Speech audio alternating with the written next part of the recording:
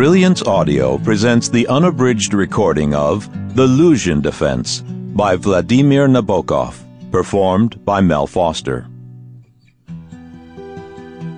To Vera. Forward. The Russian title of this novel is Zashista Luzhina, which means the Luzhin Defense, and refers to a chess defense supposedly invented by my creature, Grandmaster Luzhin. The name rhymes with illusion, if pronounced thickly enough to deepen the U into oo. I began writing it in the spring of 1929 at Le Balou, a small spa in the Pyrénées-Orientales, where I was hunting butterflies, and finished it the same year in Berlin. I remember with special limpidity a sloping slab of rock in the Ulex and Ilex-clad hills where the main thematic idea of the book first came to me. Some curious additional information might be given if I took myself more seriously.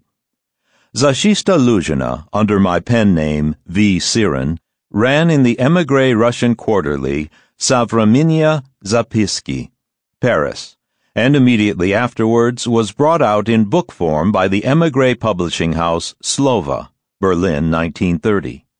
That paper-bound edition, 234 pages, 21 by 14 centimeters, jacket a solid dull black with gilt lettering, is now rare, and may grow even rarer. Poor Luzhin has had to wait 35 years for an English-language edition. True, there was a promising flurry in the late 30s when an American publisher showed interest in it, but he turned out to belong to the type of publisher who dreams of becoming a male muse to his author, and our brief conjunction ended abruptly upon his suggesting I replace chess by music and make Luzhin a demented violinist.